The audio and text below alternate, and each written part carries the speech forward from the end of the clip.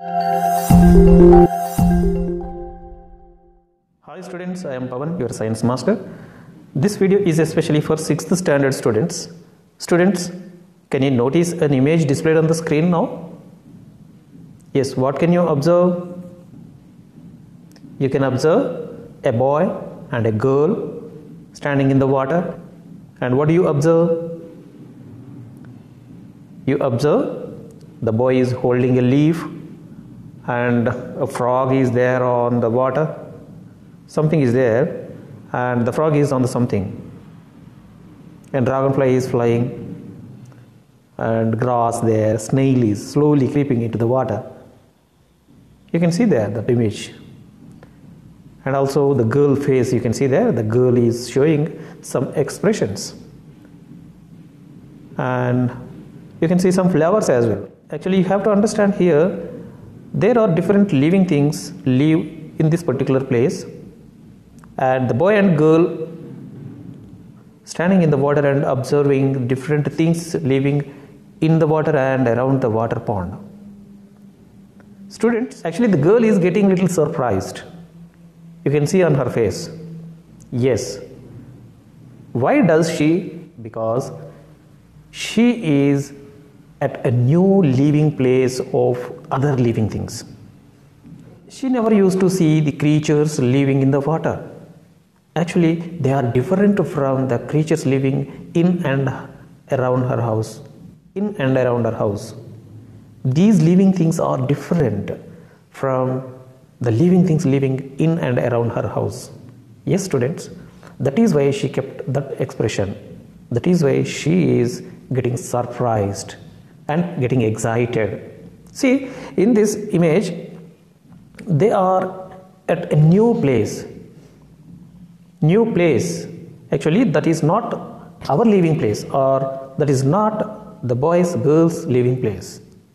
Right? If someone asks you that where do you live, what do you say? You say your living place. Usually, I live in Hyderabad. And you say the name of your living place. Isn't it?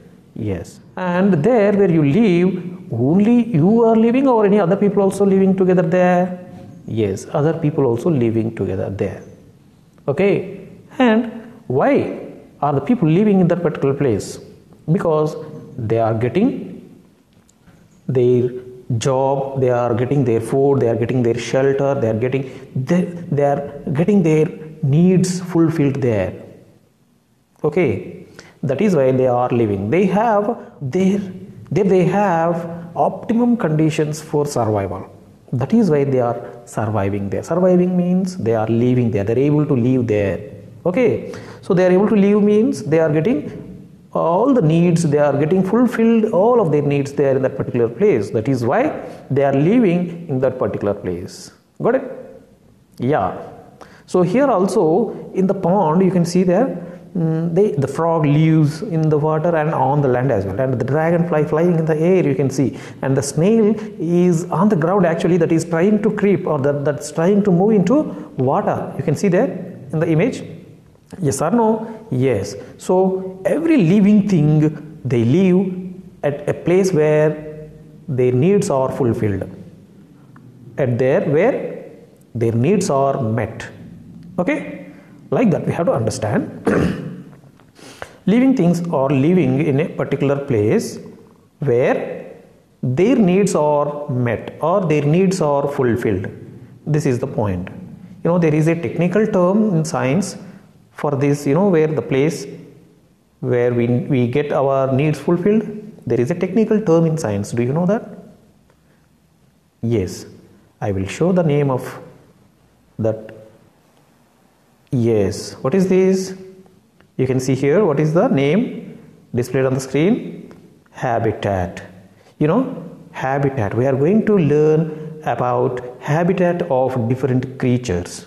Okay, students, the lesson starts with a story. Actually, I read and explain. You don't get confused. I read and explain, then you will get continuity of the chapter. Okay, and in the middle of my explanation, I will give you some examples. Okay, I read and explain. You please follow with your finger, students. Okay, students, this is 6th chapter. Students, this is 6th chapter. The text starts from here. Okay, I go on reading and I explain. Uma was swimming in the village pond with her elder brother. She enjoyed swimming there as she saw several things in the pond different from what she could see around her house. Her brother would show her eggs of all sorts of creatures. Right below the lotus leaf was the snail's egg. Within the leafy bushes at the side of the pond were eggs of fish and so much more. There were several organisms vary from very small to quite large ones like the fish that Grandpa was rearing. Human beings would often hold their breath underwater for such explorations, but we would gasp for breath just after a short time and come to the surface. Students, what do you understand about this paragraph? Actually, this is about the image that I shown just before. See, Uma was swimming in her village pond. Actually, Uma and her brother, they were swimming in water, and Uma got surprised. She enjoyed swimming there as she saw several things in the pond different from, the things in the pond, they are different from the things she usually see in and around her house. So that she got surprised. Got it? And her brother would show her eggs of all sorts of creatures. Her brother would show what? All sorts of, eggs of all sorts of creatures there in the water. Okay. And just right below the lotus leaf was the snail's egg as well. And within the leafy bushes at the side of the pond were eggs of fish. And so much more they could observe there. Got it? There were several organisms. Very small organisms and very large organisms as well. This paragraph is about that. Students, and let's move forward. Uma was often wondered how the organisms underwater could live there easily while it was so difficult for her to breathe. Why she got wondered, students? Because how the organisms underwater could live there easily, but she could not live in the water easily. That is why she got wondered. Okay, what is the reason? Other organisms can live there, but Uma could not live there in the water because she cannot breathe in the water. She cannot what? Breathe in the water. But other organisms, they can breathe in the water. But we cannot breathe in the water. You understand the difference, students? Yes. Let's move forward. Do all organisms have different needs which are fulfilled by their surroundings? Yes, of course. The living things may have different needs which are fulfilled by their surroundings. Yes. I am living in Hyderabad because I have different needs and different comforts here in Hyderabad. That is why I am living here, that my needs are fulfilled here. In the same way, you can take different organisms in the nature. Okay, if you take tiger, can tiger live in Hyderabad, in city? No, its needs are fulfilled where? In the forest. So, tiger lives in the forests as well. Obviously, what? Tiger or lion or any other animals that where they get their needs fulfilled, they live in that particular place. For example, these animals live in the forest for their needs. Okay, to get their needs fulfilled. Got it? Yeah, let's move forward. We see organisms living everywhere around us. We see them living on the ground or under the ground, in the water or on its surface, etc. Students, of course, we see organisms living everywhere. That we know. Okay? Some living things live in the water, on the surface, under the ground. Okay? So there are different places for different creatures on the earth. Got it? And now let's move forward. Let us explore all the places where organisms like plants and animals live. See, let's explore this matter. Yeah, let us move forward to get yeah. Students, to understand more, what you have to do it as an activity, like project work. What you have to do, note, visit the pond or lake in the presence of a teacher or parents only. Students, you do not try to go near any pond or lake alone. Okay, on your own you should not go. You have to take help of your parents. If I am available, I will help you. Otherwise, you have to get help of your parents. Got it? Yeah. And how Uma and her brother went to a pond like this? Okay. You have to go and observe, and you have to record your observations. Who lives where? It's an activity, right? You have to record your observations there. This activity. How? Here, let's move forward. Here is a list of some organisms: ant, human beings, elephant, lotus, wall spider, oyster, fish, rabbit, bee, sparrow, dung beetle, earthworm, Koramenu, murrel. Koramenu is the fish. You don't get confused. It's a name of fish. Squirrel, rat, crab, snail, bat, pistia, water hyacinth, monkey, prawn, royalu. In Telugu, royalu. Tiger, prawn, etc. You can see, students, this is name. This is a list of names of different creatures here. How the creatures, whether they are there at the place you visited or not there. If they are there, you just make a tick and you just observe that. Okay, this is only for activity observation, and you may add the names of even more animals and plants that you see around you, or remove those from the given list which are unfamiliar to you. Students, the list is the list, of course, but these creatures may live, may not live in that particular place. Okay? If any other creatures other than these creatures given in this list, just make a note. Okay? All right. Let's move forward. Where is each organism found most often? Yeah, there is one table given for you. According to the table given, let us record our observations, students. Table 1, write the names of the organisms in the appropriate box. So where is the box? Let us move forward. Where is the box? Yeah, here. Yes, table 1 is here. Okay, right, of course. Table 1 is given here.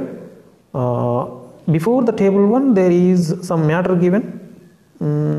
Let's get little understanding of this matter given just before the table, and according to where they can be found.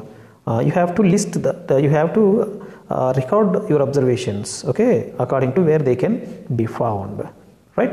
And you would put the name of the organism in more than one column. Yes, if you take an organism that may live in water and on land as well, okay, that kind of things also given here in this table, students.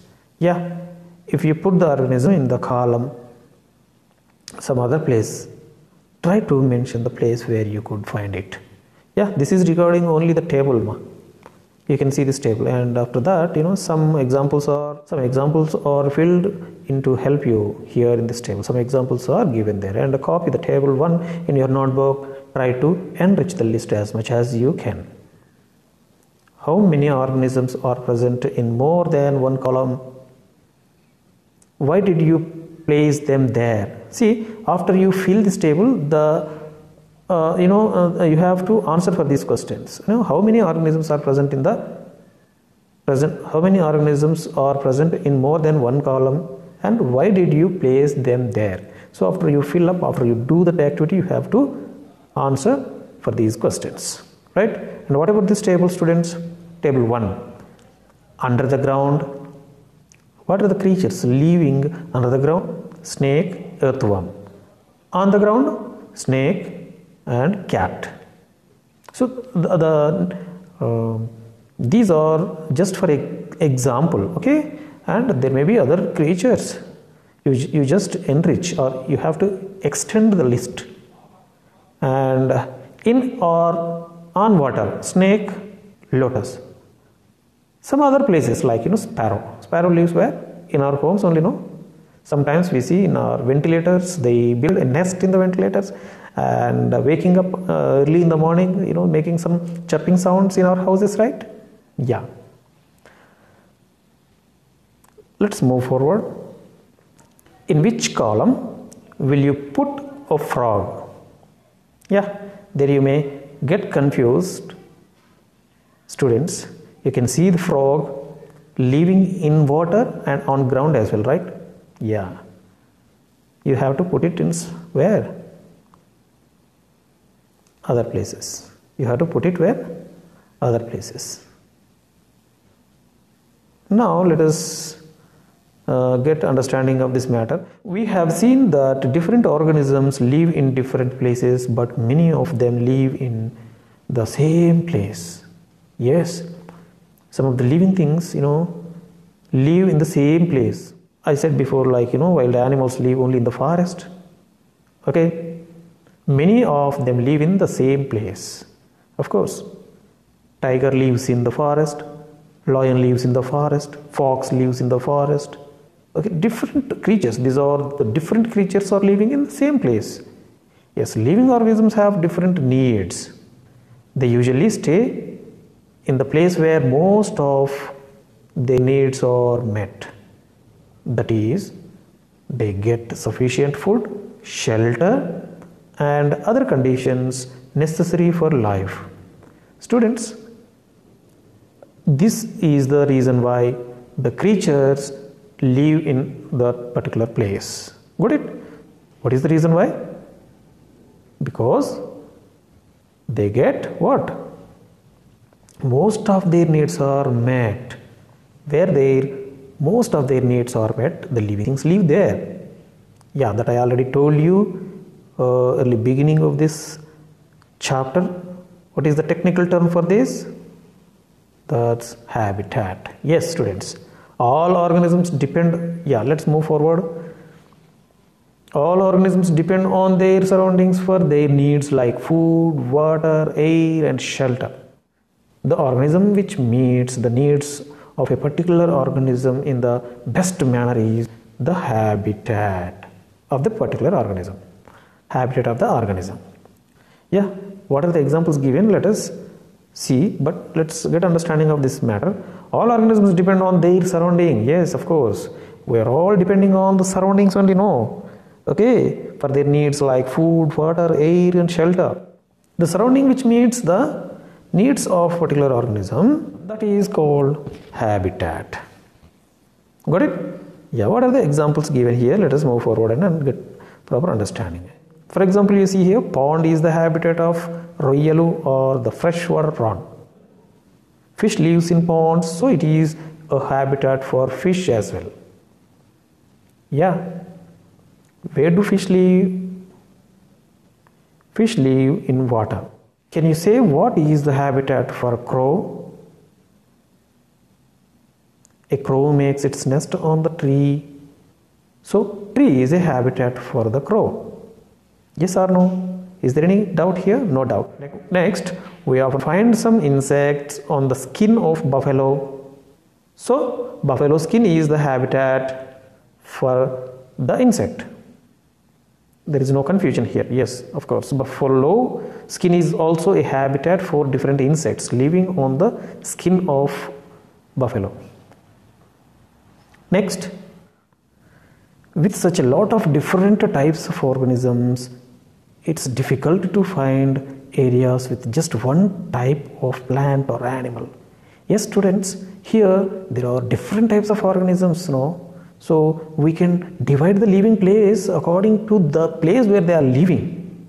Okay, it is difficult otherwise, right? So let us divide the living place in a broader sense, like, if they are living in water, the water is a big living place for a large number of organisms, and even land is also like that, and even air.